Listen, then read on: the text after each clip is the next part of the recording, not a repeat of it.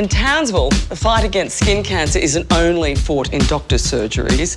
The first line of defence can be found in the most unlikely of places. Hi, Fabian. Hi, how are you? I'm Deb. Nice to meet you. I love Fabian. He's literally a lifesaver. But more on that later. You see, Fabian is himself a skin cancer survivor. At 39, he's already had 8 removed. And that got him thinking. The head is the most exposed part of our body, and no one gets to see that better than hairdressers. I've been having my hair cut and coloured for, goodness me, decades. And I don't think I've ever said to a hairdresser, can you please check for any spots? I've never said that. Fabian now checks all his clients whenever he does their hair. Mainly I'm looking at bits that you can't see, like around your face. The bits that I can't see right now is my regrowth. What's really interesting about most of us have a head of hair. And when you think about hairdressers, I can't tell you how many people I've spoken to who have found out they've had a melanoma by their hairdressers who are doing their colour or, you know, just cutting their hair, washing their hair, and they're fantastic. I mean, I think there should be a program where all hairdressers go through so they can start spotting different types of BCCs and SCCs. But yeah, they're the ones, you can't tell what's going on up there. I think it's really easy for us to see things that don't look right.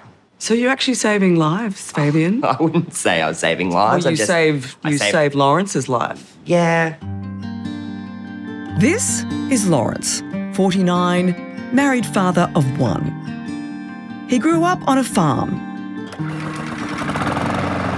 And these days is terrified of what the sun can do. He never goes out without totally covering himself, not after how close he came to a deadly cancer spreading through his body. It was Fabian who saw something just in the nick of time. I just saw a mole that looked very suspect on the top of his head. Got home and started trying to get an appointment to see a skin specialist.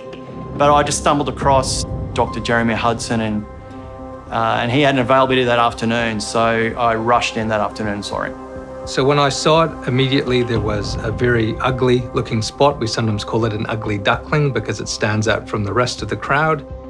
And you could say right away, that's not a normal spot. He said, it's coming out. I said, what, now? He goes, yep. It was stage 2 melanoma. The severity of it, I was like, whoa. Good chance he saved his life. He can go home, see his kid. He should be very grateful for that hairdresser. I think Fabian did a stellar job. He has a right to be proud, and he does a good haircut as well. So I'm all right? You're good. Absolutely box. fine. Ticked all the boxes, nothing on there that Now, needs can to you be take looked care of my greys? at. I can do that for you.